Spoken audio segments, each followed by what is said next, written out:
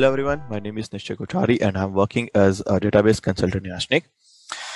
As we all know that the implementation of PostgreSQL, whether if it is on as a standalone or in replication mode, or the platform can be on cloud or on premises, is always time consuming and also required some manual configurations. So here I would like to demonstrate the tools which makes your implementation very quick and hassle-free. So in this session, I will cover the introduction of the CloudOps tool, prerequisites of the configuration to deploy the PostgreSQL with the replication setup, and deploy the PostgreSQL with replication, and also cover the future roadmaps. This tool is web application tool, which simplifies the installation, management, and monitoring of multiple types of databases, and also deployed on a public cloud or private cloud. This tool is completely developed by Ashnik. There are various features are offered by this tool, like it can be able to help you to provision the infrastructure on various public cloud, and also able to provision on a local virtual environments as well. Also able to perform the installation and deployments of database with various options like standalone, HA with connection pooler, and many more. Also save the deployment logs. Also allows you to save the deployment logs for future troubleshooting and auditing purpose. This particular tool also have a single window for dashboard and for monitoring. Also able to use backup and recovery operation, and also will give you a single query window, SQL query window, which allows the users to connect to the appropriate database to execute SQL commands like DDL, DML, and etc. This tool is not limited to PostgreSQL deployment. It will also support other databases like MongoDB, Redis, and also Elasticsearch. As mentioned that we have deployed a customized version of this tool for our one of large customer. Now we decided to enhance this tool to make more feature rich. So in future, we also planning to add some more support for closed source of PostgreSQL, which is Enterprise DB, adding to support for other database types like as we see in previous slides. We also planning to add full support for high availability via Enterprise DB failover manager tool, and also to handle the application connection request, adding the support for connection pooler like PG Bouncer and PG Pool. On top of that, we are also planning to adding some functionality for dashboarding and monitoring as well, and also provide a single query SQL window. Single SQL query window for the query access and database access.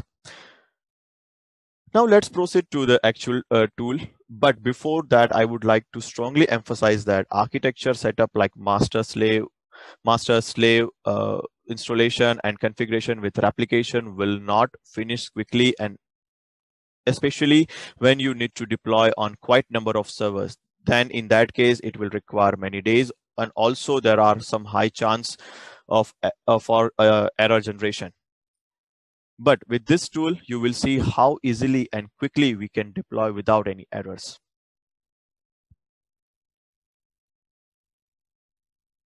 Okay, this is the tool we call CloudOps, which is developed by our talented developers. So this is the registration page where user need to register themselves by entering the necessary details. Once user click on the registration button, then he or she will receive the confirmation email where user need to verify his or her email address. So after the verification of the email address, the user can log in this particular tool via login page. So let's log in into the tool. Okay, so now we have to enter the necessary credentials.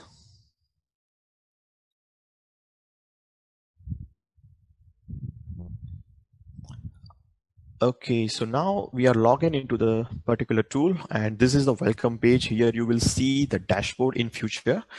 So now let's proceed to perform some prerequisites configuration to deploy the PostgreSQL with replication setup.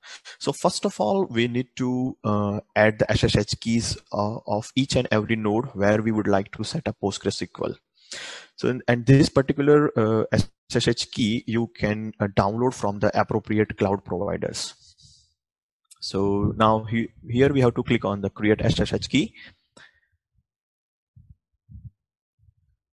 Then enter the necessary information.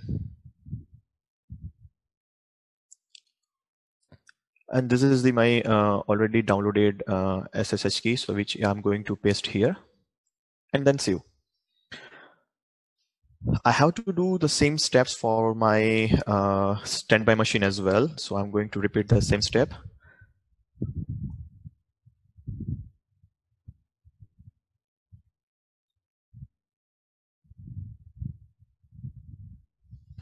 Okay, so now my SSH key is already saved in this particular tool.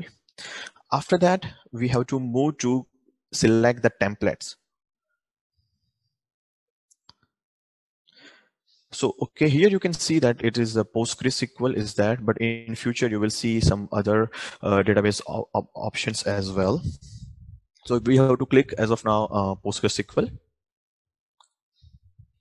Now here you have the opportunity to select the sub templates. If you would like to deploy for the standalone, then you have to select for the standalone template. And here we are going for this demonstration. We are going to use PostgreSQL master and standby with replication setup. So we are going to click on the configure first. Here, this is the page for the cluster. So first of all, we have to create the cluster, where the cluster is nothing, is just the collection of the nodes where we are going to deploy our Postgres setup. So we have to fill the necessary details.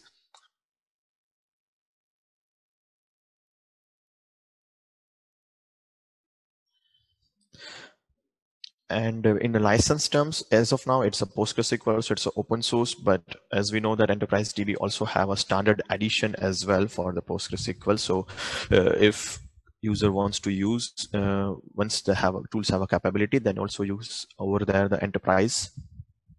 Now description to understand the more detailed purpose of that, and then click save. Now, after the creation of the cluster, we need to proceed for nodes creation. Here we have to click first of all the create node button, and then we have to fill all the necessary informations like the selection of the cluster which we already created in a previous screen. Then what kind of database version you would like to deploy. So currently we have configured for this demonstration PostgreSQL 12. Then name of the node. We have to mention the name which easy to understand and remember as well, and then the description for this particular node.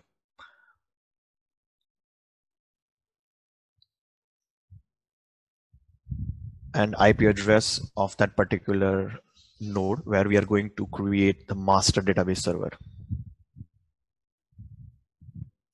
Obviously, port by default port is for SSH is 22, and we have to use the SSH user name and key. Now click on a save button.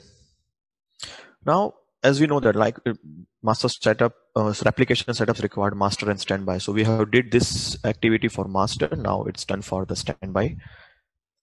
Click on the node button, and we have to fill the details for the standby servers.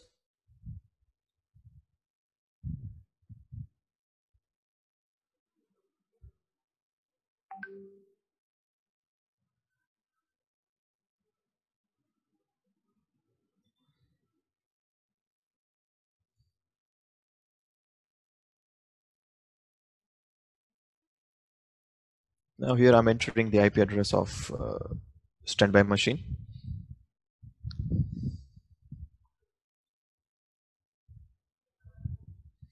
Save. Now our nodes is ready. Now we have to go back to the template. And sorry, I need to go to the cluster. Okay, now that's it. We all set to proceed for deployment. Now we are going to click on deploy button.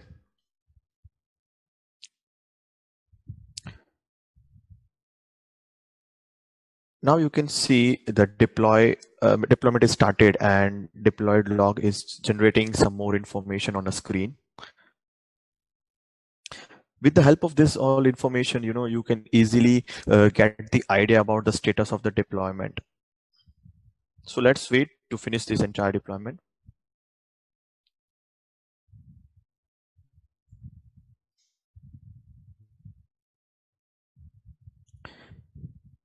Now it's finished successfully, and here you can see that how quickly and hassle-free it is. Now let's test the replication.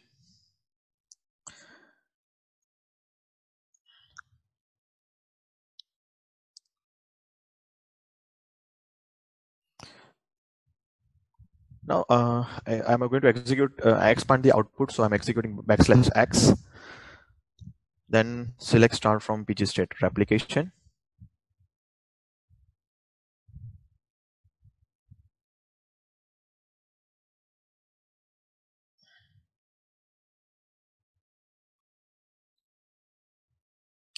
See, replication is up and running without any issue. Okay, now I'm going to list out the databases \l. So currently I have a default database, and now I'm going to create a new database.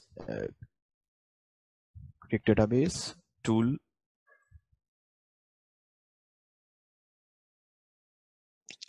Semicolon, enter. Okay, now database is created, and now this database should replicate to our standby machine. So let's connect to the standby machine. \l, then see the tool database is already replicated to our standby database.